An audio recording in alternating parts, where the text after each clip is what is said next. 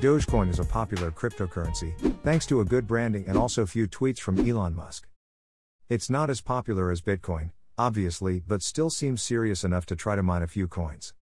In this video, I'll show you how to do this easily, on a Raspberry Pi or any computer.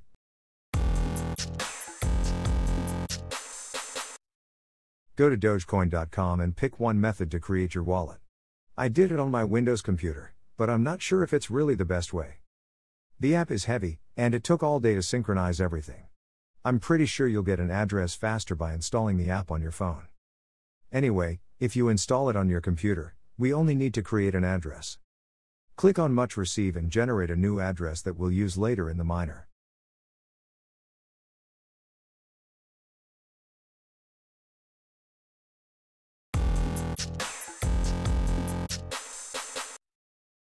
The miner I chose only work on 64 bits operating system, so you need to have one installed before anything else. If you want to keep things easy, you can use Ubuntu Server 64 bits from Raspberry Pi Imager. Another solution is to download the beta version of Raspberry Pi OS 64 bits from the URL I give you in the description. You don't need an interface, we need to keep all the resources for the miner.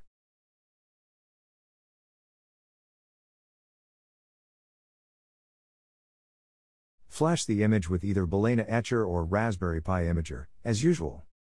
Once done, I recommend enabling SSH and do the system updates before anything else. I will give you several commands, it will be easier to copy and paste them from your computer.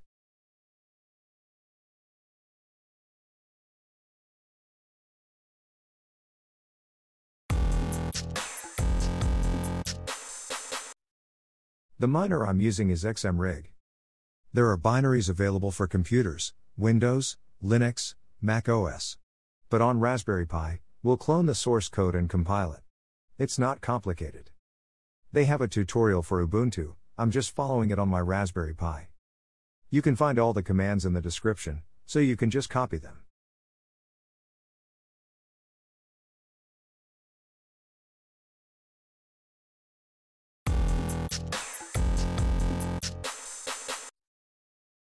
A mining pool is a group of miners who share their computer resources.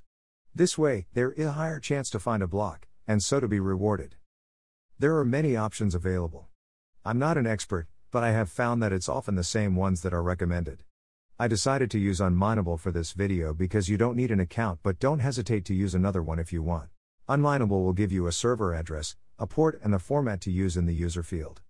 As we already have our Doge address, that's all we need to start the configuration. It's possible to use XMRig with all the options in one command line. But the most convenient method is to create a configuration file with everything in it. You can download a template directly from the XMRig GitHub project. Open it with Nano and find the pools section. Fill the URL and user fields with the information given by unMineable. There is no GPU on Raspberry Pi, so we'll use the CPU server, RandomX.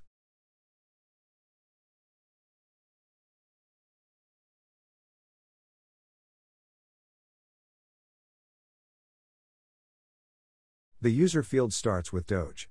Then you add the address you got in step 1. And finally, a random name for your worker. If you configure several Raspberry Pi, you'll need to set a different name each time. Now that everything is set up, you just need to run the XMRig script to start the mining process. You should instantly start to receive jobs. The mining speed will be displayed regularly too.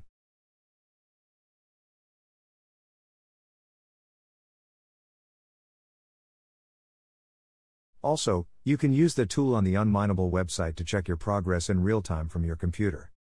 After a few minutes, it will show all your miners, their speed history, and how many Dogecoins you got. As I told you at the beginning, don't expect to become rich with this. With this speed, you'll get about 1 Dogecoin each month, which is around 15 cents at the time I'm recording this. unMineable don't allow any payout before 30 Dogecoins, so you'll need a few years to get anything. Anyway, that's a great way to learn more about cryptocurrencies. And you can absolutely do the same thing on your computer if you want to get better results. Also, I didn't optimize anything on my Raspberry Pi. With a bit of overclocking and a better cooling system, the results should be slightly better than that.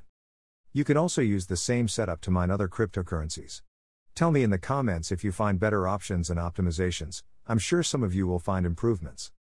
I also have another video where I explain how to mine Monero on a Raspberry Pi. I used an entirely different system, so you might be interested in it too.